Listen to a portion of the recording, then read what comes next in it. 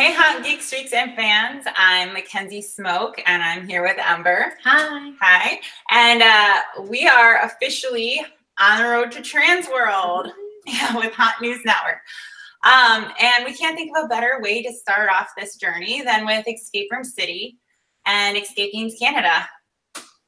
All right, so we just want to welcome Sean to the show. Hi, Sean. Hi there. Thanks for having me. So can you just tell our haunt lovers a little bit about yourself and Escape Games Canada? Absolutely. So Escape Games Canada was one of the first escape room companies in North America. We're probably one of the first in the big handful. We were born out of the idea of actually seeing escape rooms earlier this decade, around 2010, 2011 in Shanghai, China, where I was working. I was on a work duty over there for a few years. My wife and I were there, and we fell in love with escape rooms. My background is in aerospace engineering and business and game theory analytics.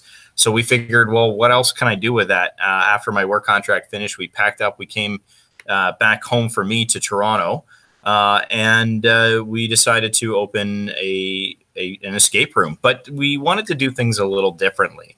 So we decided, instead of expanding our footprint and opening a lot of facilities, we went for a big facility right here in the heart of Toronto, Ontario, Canada. And we also invested a lot of money and time and thought into finding like-minded people like us. And then in addition, we put most of our energy and effort into innovating the market, basically pushing the boundaries of what an escape room is. And that's why we named ourselves Escape Games, because rooms are kind of passé. Mm-hmm. Yeah, totally. So in the industry that's considered fairly new, what helps Escape Games Canada continue to be a leader in the industry? Oh, well, I mean, it's a great question because, it touches on a lot of points. Is this industry still new? We're seeing a lot of mature companies now, and, it's evolved very quickly. It's a little bit more dynamic than the haunt industry in that there's a lot of different paths that this can take. It's very tangential. It can have haunt elements. It can have mystery theater elements. It can have all sorts of interesting gamification elements that haunts typically don't have. So I don't see it as a standalone industry, more so than a tangent of an industry that's over like the haunt industry theater. With that being said, that's exactly how we're innovating it. We skip the step of building an escape room, a converted office space, where people put a bunch of lock boxes. This isn't fun for us. And we realize that customers across North America will get very bored and desensitized to this experience very quickly. And our whole goal was about setting the bar high. Whenever we start out on creating a game or an experience or a mission, as we call them, we always ask the question, what if we do something like this? Or what if we could do this? What if? And that what if becomes the cornerstone of all of our designs. And it starts off with, the most seemingly mundane what if, which is what if you got locked in the back of a moving truck? And that actually spawned one of our craziest missions to date. Very cool. I don't want to be locked in the back of a truck, no. But that would be a great escape room. So yeah. All right. So what is it about TransWorld that keeps you and your team coming back every year? And what is so important about this trade show that makes it a must-attend event? Okay, well, that's a very heavy-handed question. First of all, what brings me back, and the reason why I say heavy-handed is because I gotta play carefully here. It's the people. No, it's really though the community around the haunt industry is so well formed, and the people there are great. And because of the maturity of the show now, it's been going on for a long time. You really see the professionalism, and you see some great people there.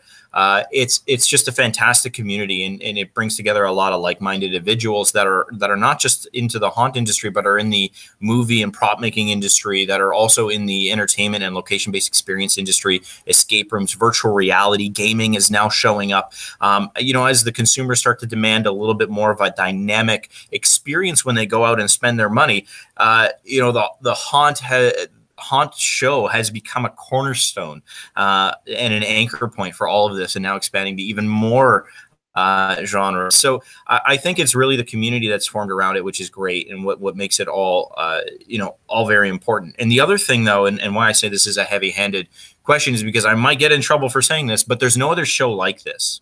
And the reason why I say I might get in trouble is because there's a lot of shows trying to be like this, and there's a lot of people plugging or looking for that kind of exposure to really make themselves as big as TransWorld is, but no one's close.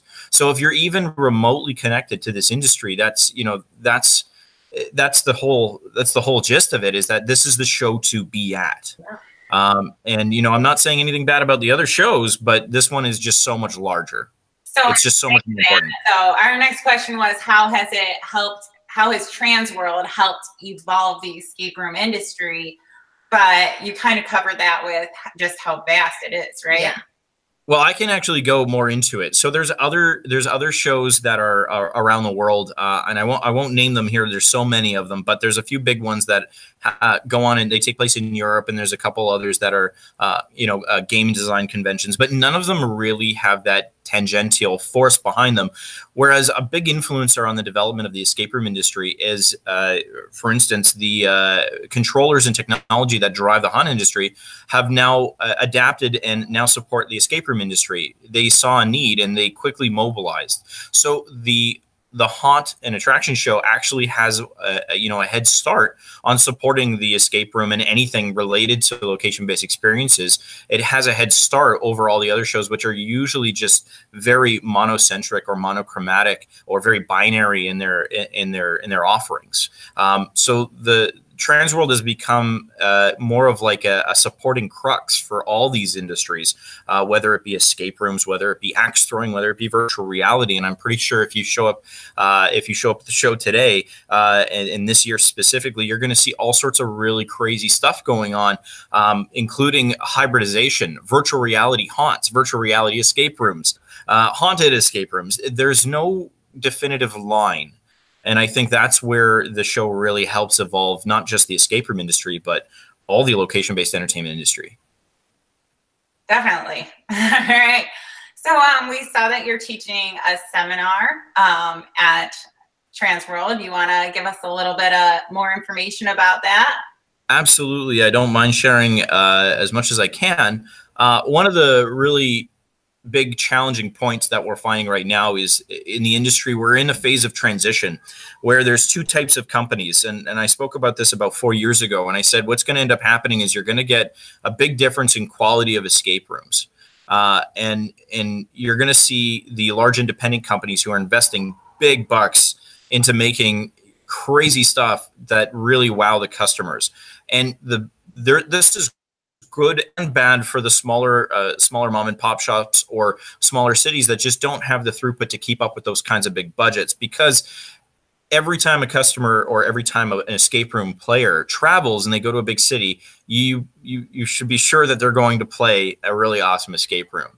And if they do that and then they come back to their local town, they're going to be comparing the local mom and pop and the smaller market escape rooms to the big independents. And that's really not a fair comparison.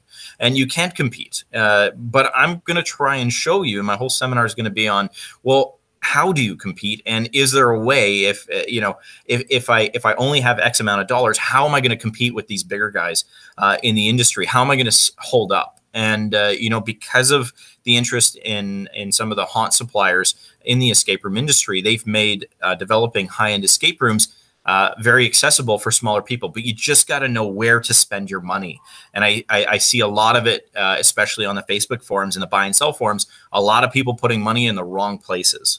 And it's a personal pet peeve of mine, and I figured this would be a great opportunity for people who are also unsure of where do I put my money and how do I know I'm spending my money properly.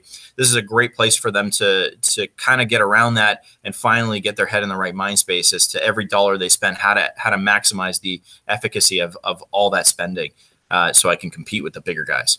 Awesome. Well, thank you, Sean. It has been a pleasure chatting with you, and we are super excited to see you at TransWorld. And to all of our viewers, all right, thank you for watching Haunt News Network with Escape Games Canada, and we will see you next week on the road to TransWorld. Bye. Thanks for having me. Bye, guys. Bye.